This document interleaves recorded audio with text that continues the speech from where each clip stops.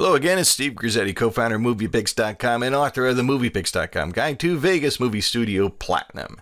And here we are in our project in Vegas Movie Studio Platinum. We have kind of a typical setup here. We have our movie showing on video track 1. Below it, we have music running along the bottom here. And then in between them, we have little clips of narration. The challenge is they're all coming through loud and clear, all at the same volume. It's all competing for our attention. We want to be able to control the volume level at specific points. In other words, I want the music to be loud and clear, but when the narration comes in, I want the music to fade back so that the narration can dominate and then the music come back up again. We're going to do that by means of using something called envelopes or audio envelopes in this particular case. Audio envelopes and video envelopes allow us to keyframe or to change the settings or levels of our audio and video at specific points. Let's show you how it works. So we've got our audio track here. Now this audio track is the actual audio track for the movie itself. I'd like that to be completely silent. I'd like us to have music playing and then just the narration pop in as needed. So the first thing I need to do is to mute this audio for the movie itself. There are a couple of ways I could do it. I could simply click on M. That would mute the entire audio track. I could drag this little slider here down, and that would also mute the audio track. Or I could go to the individual tracks and just drag down from the top here the gain level. You can see when you get a little finger there pointing up, there it is.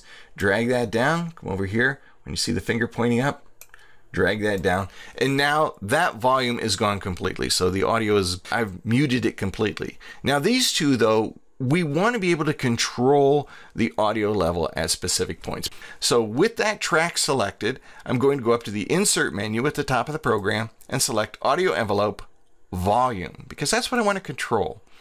And once I do that, you notice what we get is a little blue line here that runs through the audio track, or it runs through the entire track here for music. And what I need to do is set the music so that in some places it's lower than other places. To do that, I'm just going to double click.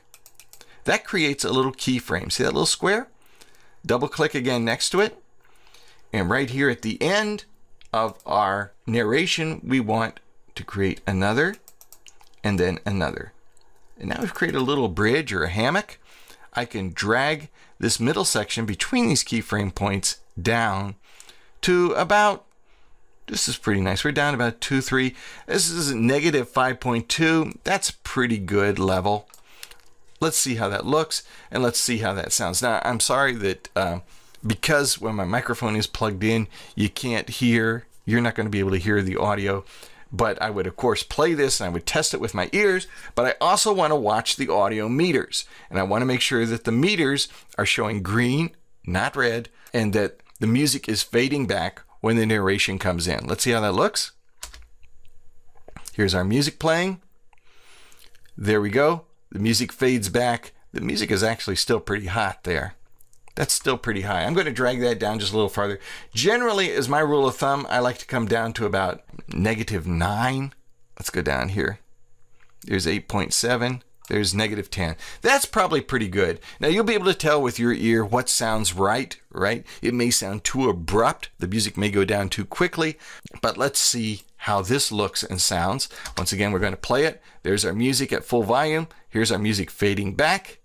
And now our music fades back to a reasonable degree and the narration dominates and then the music comes back in. And you may notice on here that I've got a little bit of a slope between the full volume keyframe and the fade back keyframe.